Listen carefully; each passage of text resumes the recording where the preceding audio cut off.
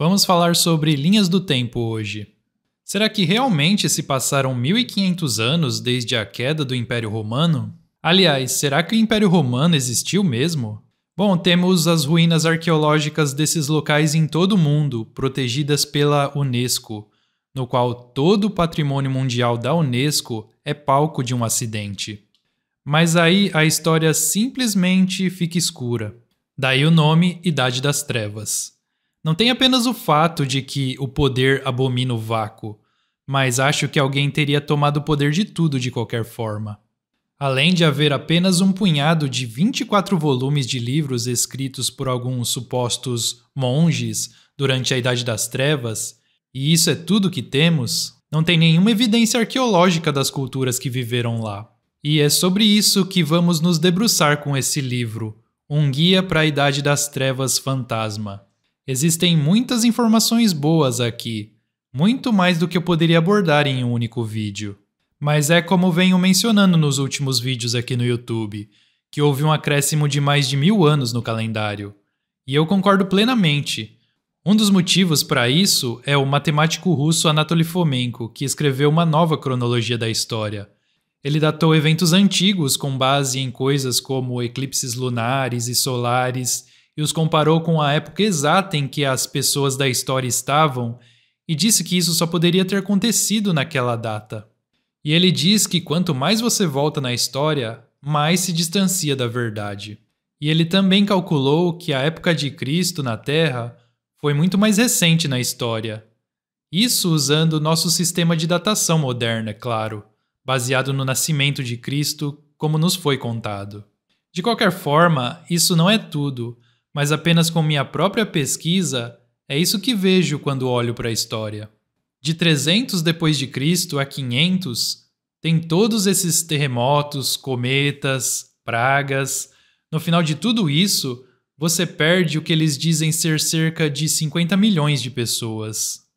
Daí então tudo fica escuro por 800 anos e, de repente, tem outra calamidade com terremotos, cometas, secas, pragas e inundações, todo tipo de coisa sinistra acontecendo durante esses eventos. Será que foi o mesmo evento? E eles simplesmente adicionaram um montão de tempo no meio? Porque quando você olha para a história, todos nós já ouvimos que a história se repete. Porque muitas dessas histórias parecem ser a mesma história contada várias vezes. Mas lembra que não importa que história você veja, se é a mainstream ou a maneira como eu vejo as coisas, são apenas razões diferentes. Mas olha só, uma grande parte da população foi para o pós-vida. E desde então houve várias conquistas e consolidação de poder. E consultando a Enciclopédia Britânica, é o que todos nós aprendemos sobre o que aconteceu há 700 anos atrás. E o termo Idade das Trevas é creditado a Petrarca, exatamente na época dessas calamidades, no século XIV.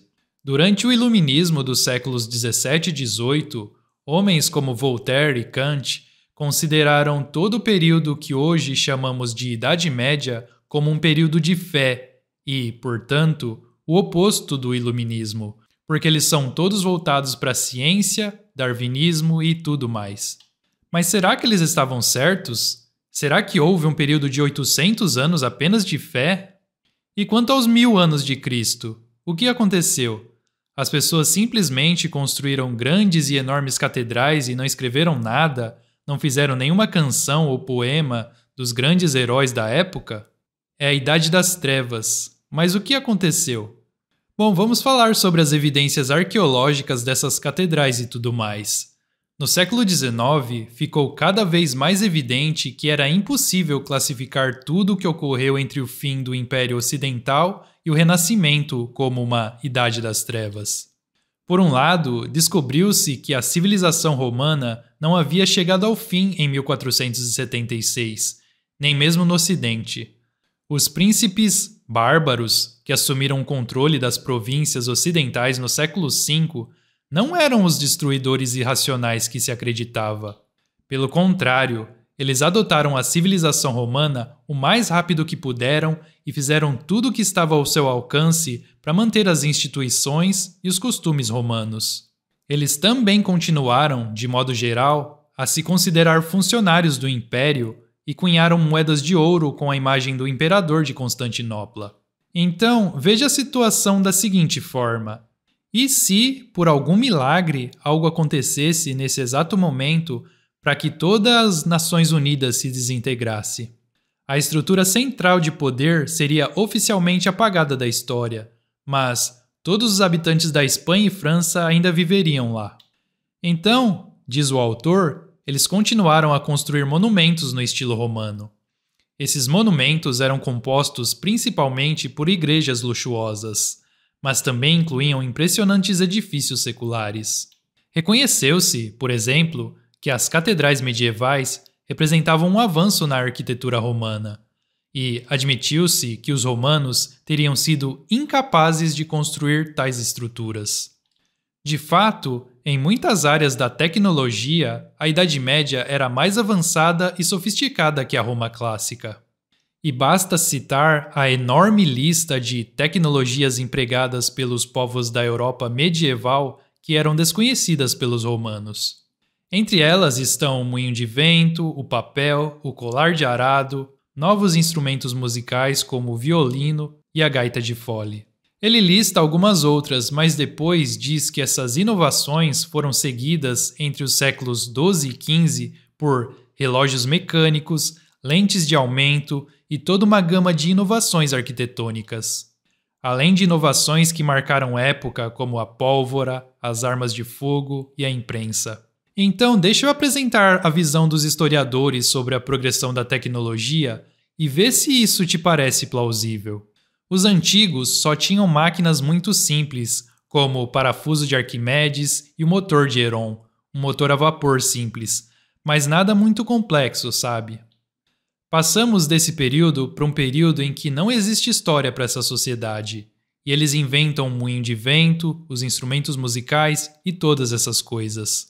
Em seguida, entram em cena a prensa tipográfica, os canhões e as armas de fogo, tudo ao mesmo tempo, e, de certa forma, tudo antes disso. Basta ver o que estão fazendo com as informações agora.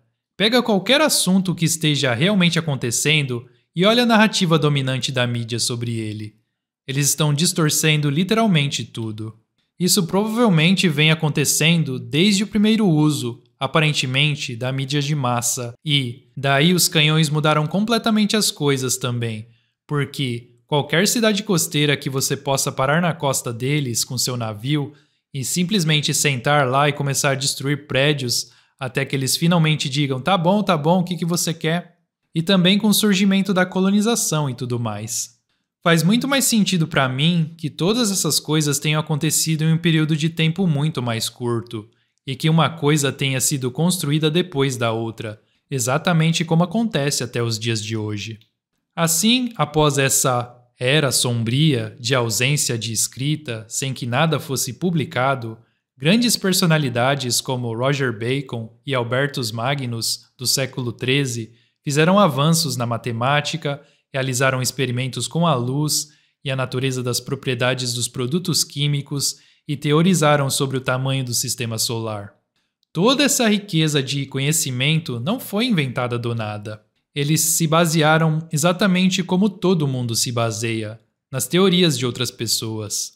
Será visto que uma ampla varredura da investigação arqueológica no século passado falhou significativamente, para a grande exasperação dos escavadores em produzir algo substancial para os 3 séculos entre 615 e 915 d.C. Cada estrutura no mundo, de acordo com a datação oficial, é tanto anterior a 615 quanto posterior a 915. Eles nem sequer se deram ao trabalho de tentar datar algo desse período. Mesmo em locais que foram ocupados, aparentemente de forma contínua, desde o período romano até o medieval, e tem muitos deles, o material referente aos 3 séculos das trevas está misteriosamente ausente. Pior ainda, os assentamentos do início do século VII ficam imediatamente abaixo dos do início do século X, sem nenhum intervalo intermediário. E a cultura material das duas épocas mostra sinais impressionantes de continuidade. Se os historiadores não estivessem sobrecarregados com considerações cronológicas, não teriam hesitado em proclamar que os assentamentos do século X eram os sucessores diretos dos do século VII. A arte e a arquitetura do século X, conforme expressas de forma mais eloquente no românico primitivo, parecem, para todos os efeitos, os sucessores diretos dos estilos romanos tardios dos merovíngios e visigodos. As evidências da arqueologia comprovam isso, assim como as fontes escritas. Em toda parte existem ecos retardados, eventos e personagens do século VII que reaparecem no século X, às vezes com uma pequena mudança de nome. Os ávaros de língua ural-altaica, por exemplo, que tomam posse da planície húngara no final do século VI, se parecem muito com os magiares de língua ural-altaica que tomam posse da planície húngara no final do século IX. Os langobardos ou lombardos que encontramos na posse da Itália no início do século VII parecem muito com os lombardos que encontramos na posse da Itália no início do século X. Os merovíngios francos do século VI e do início do século VII parecem reaparecer nos carolíngios francos dos séculos IX e X. Mesmo no mundo islâmico, encontramos o mesmo fenômeno. A conquista muçulmana do norte da Índia por Muhammad bin Qasim, por volta de 710, soa estranhamente como a conquista muçulmana do norte na Índia por Mahmud de Ghazni, por volta de 1010. Novamente, é dito que a reconquista cristã da Espanha contra os mouros invasores começou com a vitória de Dom Pelaio no norte da Espanha, por volta de 718. Mas a verdadeira reconquista teve de esperar mais 3 séculos para se materializar com as vitórias de Roger de Tony em 1018. É como se a história tivesse terminado no início do século VII e depois recomeçado, sem nenhuma interrupção ou perturbação significativa, no início do século X. O mundo romano tardio, ao contrário da crença popular, não empregava de fato o calendário Anno Domini, um sistema que só entrou em uso no século XI. É verdade que, ao se converterem ao cristianismo, os romanos começaram a usar a Bíblia como um guia cronológico, mas o calendário que adotaram começou com a criação do mundo, que o Antigo Testamento situava entre 5.500 e 4.000 anos antes do nascimento de Cristo. Por acaso, esse é o mesmo calendário que os maçons usam. Eles têm seu próprio calendário.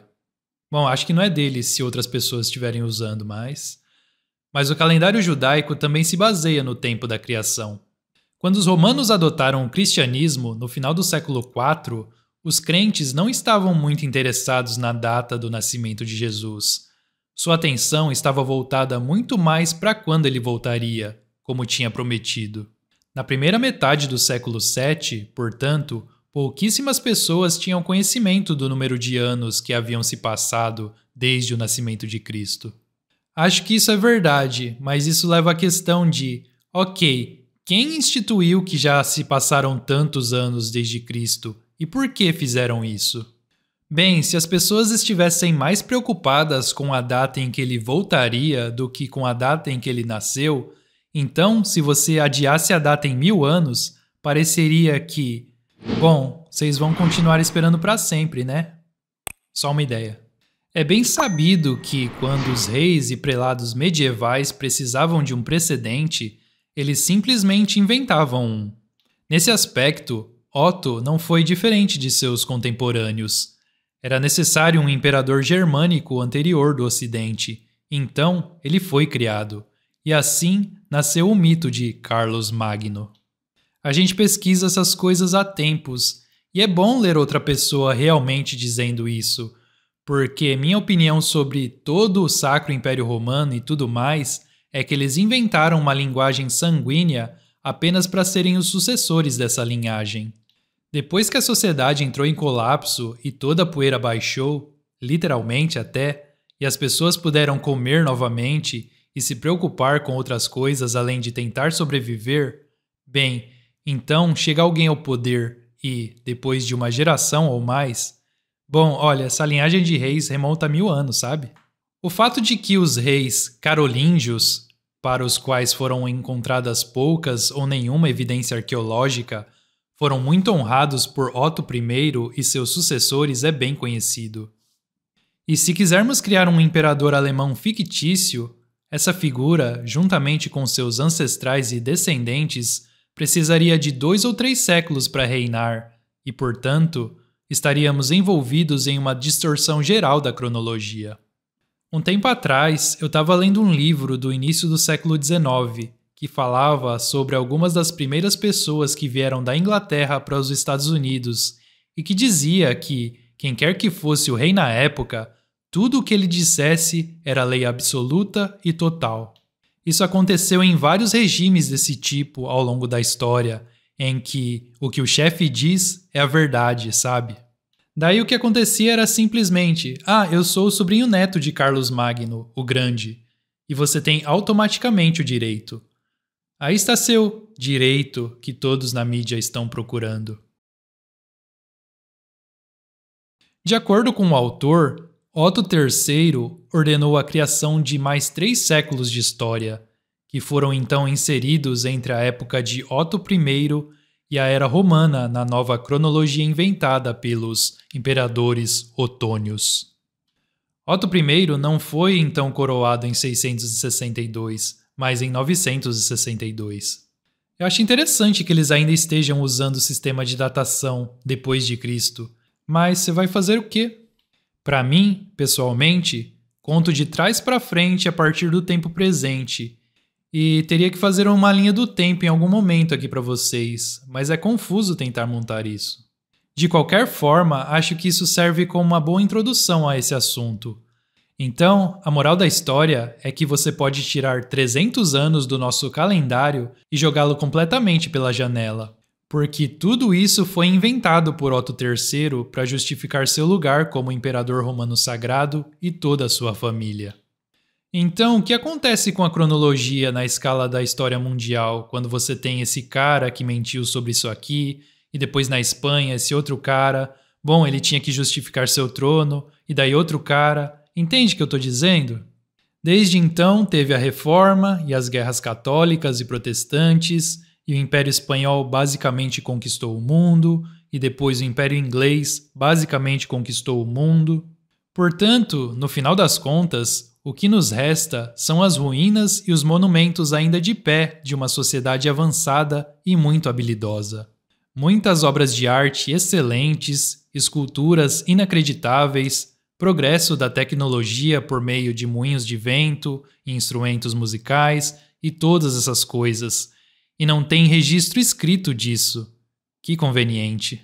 Agora, levando em conta que até mesmo a mídia dominante está nos dizendo que milhões e milhões de pessoas perderam suas vidas há 700 anos em algum lugar por aí, acho que poderia ter sido antes, mas vou continuar com 700 anos.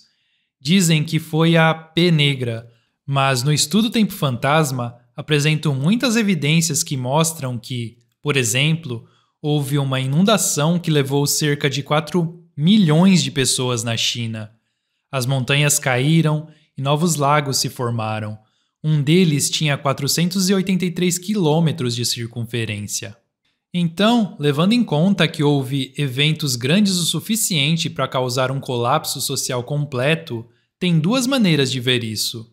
Uma delas é a progressão da humanidade, da tecnologia e de tudo mais, até que ocorra um grande evento. E por um curto período de tempo, ele realmente abala o mundo, talvez por 3 ou 4 gerações. E então, eles tentam retomar de onde pararam. Se isso acontecesse hoje, nem todo mundo conseguiria fazer uma televisão, mas as pessoas saberiam algumas partes, e talvez fosse possível fazer a engenharia reversa eventualmente. Ia demorar porque as pessoas nem um garfo sabem fazer, e se pensar nessa geração nova, então, esquece. Bom, essa é uma analogia bastante extrema para o que eu estou falando. As tecnologias de construção progredindo e coisas como o moinho de vento e a mecânica evoluindo para o relógio e coisas assim. E tudo ainda progredindo sem um poder centralizado por algumas centenas de anos. O mundo pode fazer muita coisa em algumas centenas de anos. Lembra que o Brasil tem apenas algumas centenas de anos. E nesse período, a Igreja Católica basicamente assume o controle de todo o conhecimento e de todas as coisas históricas. E, por alguma razão, eles e a sociedade decidem fazer tudo retroceder 1000 anos. Bom, esse aqui foi o cenário 1. E nesse cenário, eu literalmente estou falando sobre a queda do Império Romano, a queda dos antigos, há apenas 700 anos atrás. E eles realmente confundiram nossa cabeça com as coisas. No cenário 2, a vida está indo bem, e em seguida, a queda do Império Romano e a peste justiniana, e acho que isso realmente abalou todo mundo. Porque depois disso, eles não leram ou escreveram nada além da Bíblia, e tudo o que fizeram foi construir catedrais. E daí, 300 anos de evidência arqueológica zero para colaborar com os 300 anos que os historiadores estão nos dizendo que existiram. As únicas pessoas alfabetizadas eram o clero.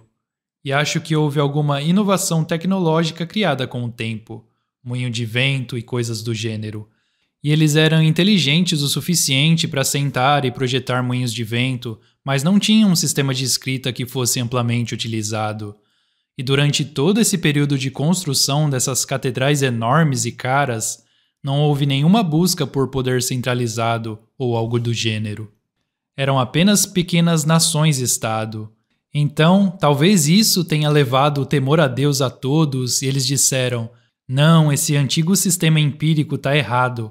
Portanto, não vamos fazer de novo, o que seria ótimo, mas não me parece provável. Quero dizer, as minas de diamante na África remota trazem senhores da guerra. Entende o que eu digo? E depois houve uma segunda calamidade em que milhões de pessoas passaram para o lado de lá. Digo, estamos falando de 1/3 da população, segundo os números oficiais. E daí então tivemos o advento e o poder da imprensa, a mídia de massa, que, assim como hoje, não importa o quanto gritemos que eles estão falando bosta, eles continuam repetindo as mesmas mentiras. Quanto tempo será que isso vem acontecendo? Não faço ideia. Sério, quando olho para essas duas opções, e talvez tenha uma terceira, se vocês pensarem em alguma, me avisem. Mas a primeira parece muito mais provável, que tenha ocorrido um evento massivo aí e o poder centralizado tenha perdido o controle sobre a humanidade. E daí tinha um número suficiente de engenheiros, fazendeiros e arquitetos que sobreviveram e eles continuaram progredindo, mais lentamente do que antes, óbvio, mas continuaram fazendo seu trabalho.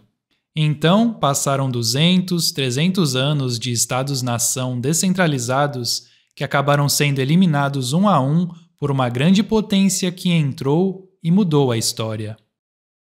Bom, todos esses detalhes que mencionei estou postando agora lá no Estudo Tempo Fantasma, porque aqui no YouTube ia ser uma censura a cada meia dúzia de palavras. Se você quiser se aprofundar nisso e conhecer mais da nossa história e de como fizeram essa lambança toda para chegar ao estado que estamos hoje, saber mais sobre como funciona o sistema de datação e por que ele não é 100% preciso, sobre fatos cruciais da história, como o século que Jesus viveu, quando ele partiu, a verdadeira Jerusalém de acordo com a descrição bíblica que não tem nada a ver com essa atual, quem foram os responsáveis por mudar tudo e seus objetivos, sugiro você aproveitar agora e se inscrever no Estudo Tempo Fantasma, enquanto ainda tem o desconto de 50% e o grupo do Telegram exclusivo disponível. Essa primeira turma vai fechar agora no mês de fevereiro, assim que terminar esse último módulo que, justamente, trata das calamidades da Idade Média que mencionei brevemente nesse vídeo, baseado nos mais de 30 anos de estudo do matemático russo Anatoly Fomenko. Link na descrição e comentário fixado. Se gostou do vídeo, deixa o like como forma de agradecimento por trazer esse conteúdo bacana aqui pra você. E se não for inscrito ainda, se inscreva para não perder os próximos. Se chegou agorinha e tá por fora do assunto, continua aqui comigo e assiste esse resumo aqui que tá aparecendo na tela. Muito obrigado e te vejo aqui na sequência no canal A Chave Mestra. Até mais!